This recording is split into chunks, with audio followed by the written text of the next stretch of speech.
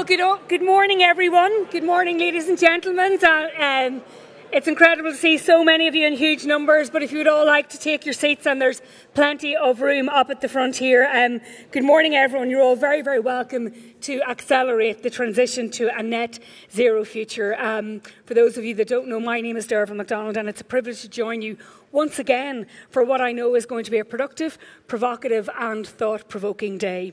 The conference is brought to you by ESB and the Institute of International and European Affairs, and we're delighted to be hosting this timely and hugely significant conference here at the magnificent Dublin Royal Convention Centre. A special welcome as well to Orla, Vanessa and our colleague Michael, who are going to be signing for us today. To any of the speakers, just to make sure that you walk behind our signers if you're walking off stage right.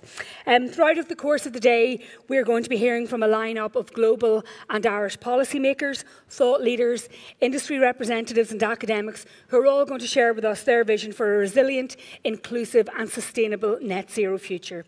We hope that this conference is going to showcase a really, really strong vision of how we can transition to net zero, a transition that leaves no one behind. Just a few housekeeping notes.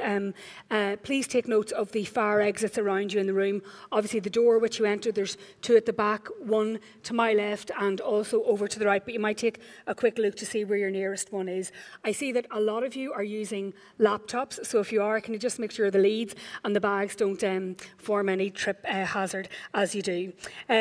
We do want you to put your mobile phones, just for the courtesy of our speakers, to silent, but it is a conversation that we want you to join. So we really would encourage you to share the conversation to a wider audience wherever you are on your social media channel of choice using the hashtag #AccelerateToNetZero. That's accelerate to net zero, and it's just up behind me. We also want you to engage in the conversation in the room, and because it worked so well on the last occasion, we're also going to be using Slido. And so if you can, hold your phone up to the QR code there, and you'll be able to be brought into the Slido app. And if you can, we would really encourage you to submit your questions and your observations for every single keynote speaker and panel that we have. And if you can, it would be really, really helpful just if you would let me know who you are, what your affiliation is, so I can share your question. It really, really worked the last time, and we would really actively encourage you to do so again. You'll see another QR code on your lanyard, and that will bring you to today's agenda, the full programme agenda and the menu for lunchtime. We're going to have tea and coffee in the foyer, and lunch will take place at about 12:25 for further networking. It's a really, really busy agenda with no less than 3 keynote speakers, 2 panel discussions, as well as a little fireside chat or two. And we do have a lot of topics to traverse today. We're going to be exploring the major challenges and the opportunities, or what you'll be calling the horsemen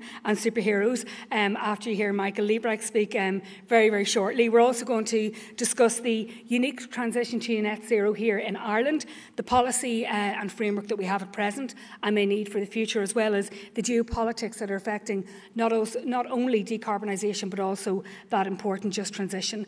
These are just the tip of the iceberg of some of the topics that we will be exploring through today's conference, and please, as I say, if you've got your own, bring them through the Slido app.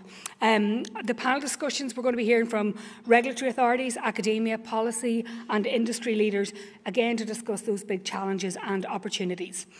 As we know, every single sector of our society is going to have a role to play in the transition to a net zero future, including our vibrant cultural sector, which never fails to hold us to account. Artists are the antennae of the race, and they have played and will continue to play a pivotal role in helping people to understand the climate crisis and to make that transition. So we thought it was fitting, before we welcomed our first keynote speaker, to welcome the writer, performer, poet and cultural consultant, the wonderful Chandrika Narayanan-Mohan, to the stage for a very, very special poem, which I know she's going to introduce. So I'll hand over to you, Chandrika. Thank you.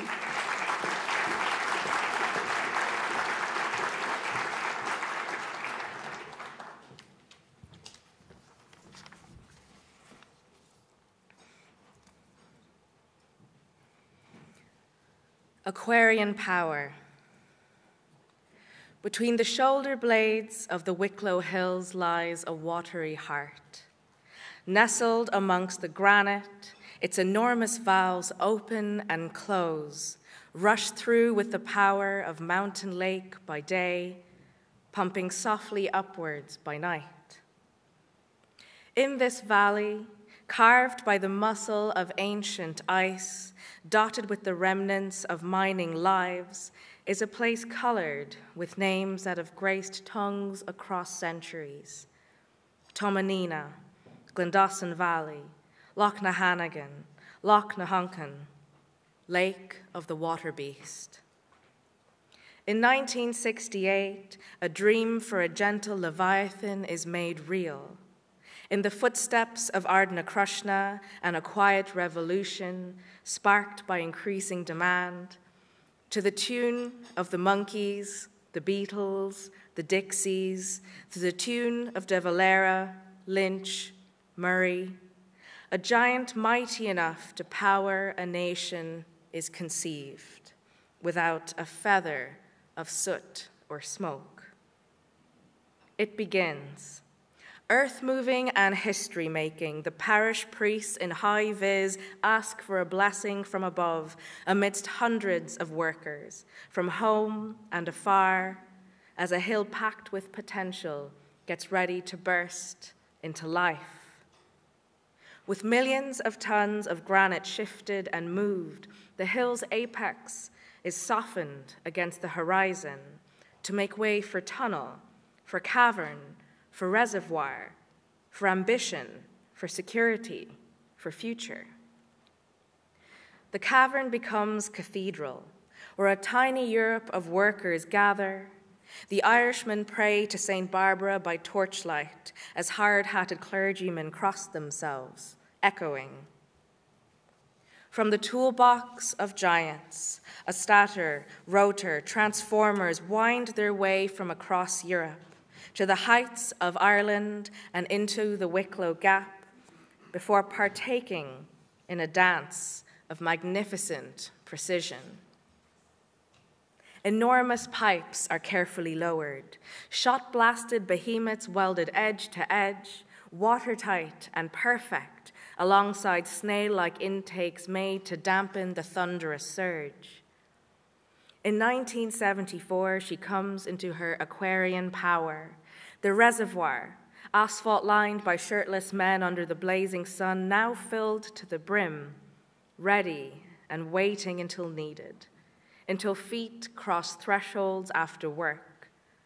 Kettles click on across a nation.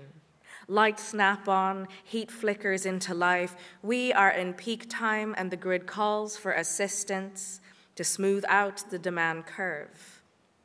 And so she is summoned, leaps into action in seconds as liquid rumble rushes down through the mountain through pipes, turbines spinning dizzyingly, generating electricity for residents going about their business.